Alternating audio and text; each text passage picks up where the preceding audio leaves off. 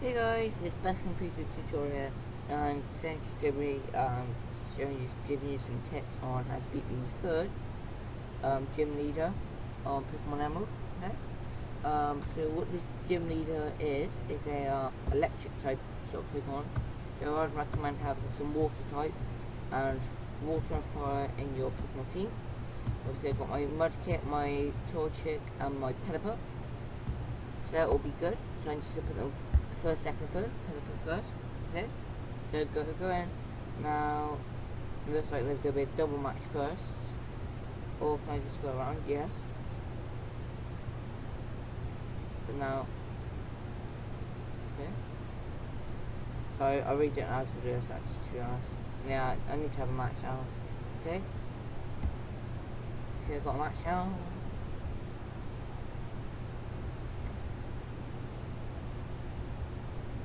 Zigzagoon. The the gym leader will have electric Pokemon. I think he has a Voltorb, the little round electric Pokemon, a Magnemite, and the evolved version of Magnemite, a Gulpin.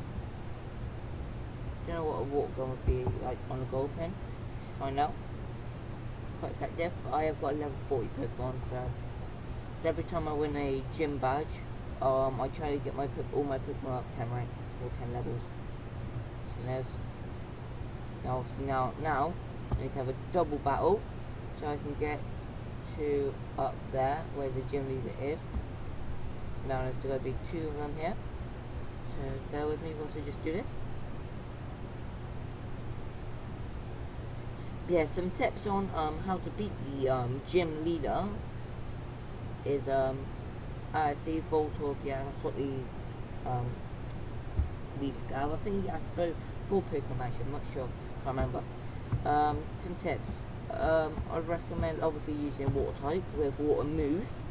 See on my mudkip now, I've got Whirlpool, which is a pretty decent move, which basically is like a water type move, which is traps it in a vortex, level 41. Yeah. In a vortex, and every round it's like when you get poison, so you lose a point. That's basically that, but in like when you're stuck in a Whirlpool. Shockwaves. Okay. And I think, yeah, electric Pokemon are usually effective on water types. It's just I've got 40, like average level 40 Pokemon, so obviously that makes it a lot easier for me. That's hard work there. Okay, so as you can see, I'm just trying to battle my way through this battle. Okay, I took out both his Pokemon with 1 hit. Now I just got to take out their Pokemon. The last Pokemon this one is. It should be. Which it was.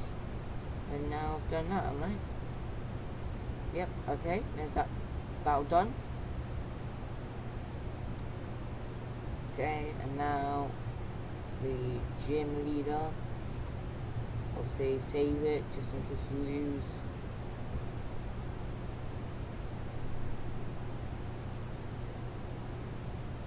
Okay, and now let's go.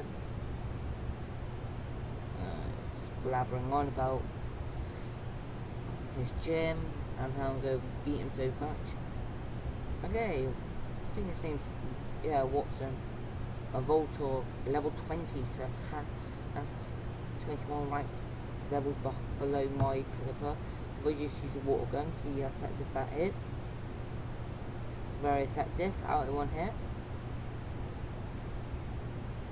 Electric, right? Keep my Pelieper in. I'm going to try and keep this Pokemon in as far as long as I can. So now obviously I've still got my other water type Mudkip, which could always do some more. He went out in 1 hit. Oh god. Whoops. That. Who's next? Oh, the evolved version. Water gun. I don't think this will take it out in 1 hit. Level 24 that is. Quite close. Thunder Wave. That makes me paralysed. I've got a paralysed heal in my bag.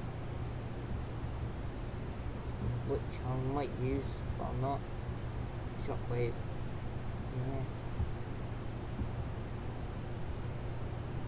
Yeah. Ooh, that's very effective. See what I mean about a super potion? I might use a potion in a minute. Depends.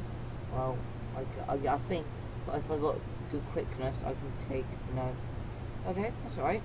Then there's 2 Pokemon left, I think. 2 or 1.